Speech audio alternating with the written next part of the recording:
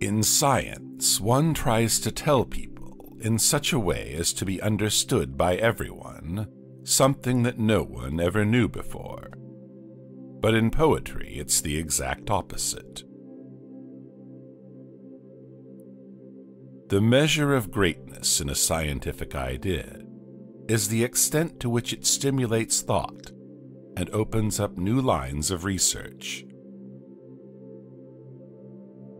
A great deal of my work is just playing with equations and seeing what they give. Living is worthwhile if one can contribute in some small way to this endless chain of progress. There are always more people who prefer to speak than to listen. I consider that I understand an equation when I can predict the properties of its solutions without actually solving it. Pick a flower on Earth, and you move the farthest star. People who equate all the different kinds of human activity to money are taking too primitive a view of things. The mathematician plays a game in which he himself invents the rules, while the physicist plays a game in which the rules are provided by nature. But as time goes on, it becomes increasingly evident that the rules which the mathematician finds interesting are the same as those which nature has chosen. The successful development of science requires a proper balance to be maintained between the method of building up from observations and the method of deducing by pure reasoning from speculative assumptions. God is a mathematician of a very high order, and he used advanced mathematics in constructing the universe.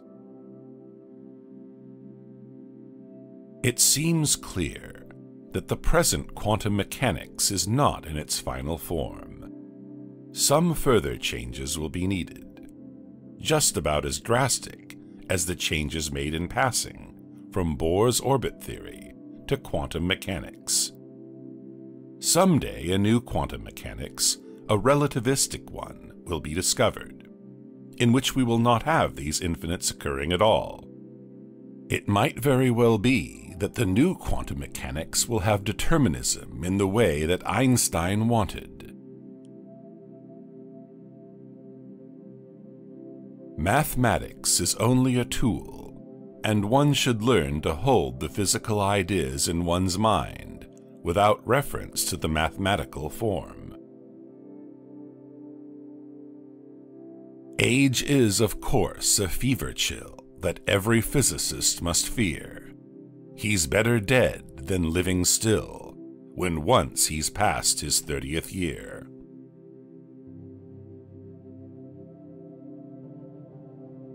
The interpretation of quantum mechanics has been dealt with by many authors, and I do not want to discuss it here.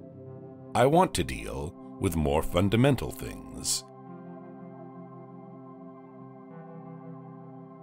There is, in my opinion, a great similarity between the problems provided by the mysterious behavior of the atom and those provided by the present economic paradoxes confronting the world.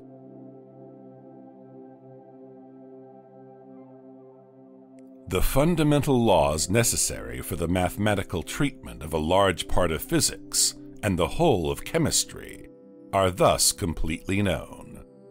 And the difficulty lies only in the fact that application of these laws leads to equations that are too complex to be solved.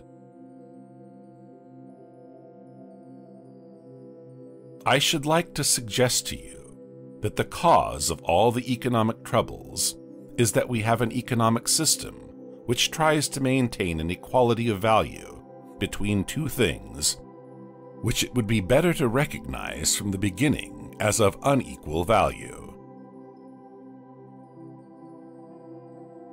The methods of theoretical physics should be applicable to all those branches of thought in which the essential features are expressible with numbers. What makes the theory of relativity so acceptable to physicists, in spite of its going against the principle of simplicity, is its great mathematical beauty. This is a quality which cannot be defined, any more than beauty in art can be defined, but which people who study mathematics usually have no difficulty in appreciating. The research worker, in his efforts to express the fundamental laws of nature in mathematical form, should strive mainly for mathematical beauty. He should take simplicity into consideration in a subordinate way to beauty. It often happens that the requirements of simplicity and beauty are the same, but where they clash, the latter must take precedence.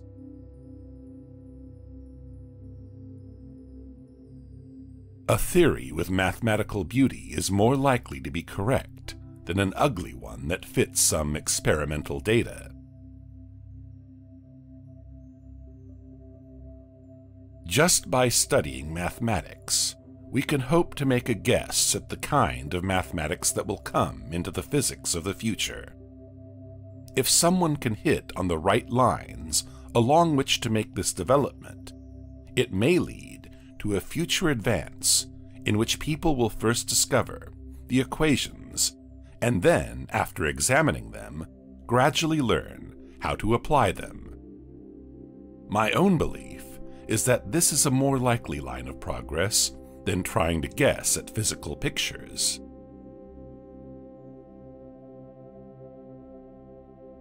I learnt to distrust all physical concepts as the basis for a theory. Instead, one should put one's trust in a mathematical scheme, even if the scheme does not appear at first sight to be connected with physics. One should concentrate on getting interesting mathematics. I think it is the general rule that the originator of a new idea is not the most suitable person to develop it, because his fears of something going wrong are really too strong at age 69. The measure of greatness in a scientific idea is the extent to which it stimulates thought and opens up new lines of research. If you are receptive and humble, mathematics will lead you by the hand.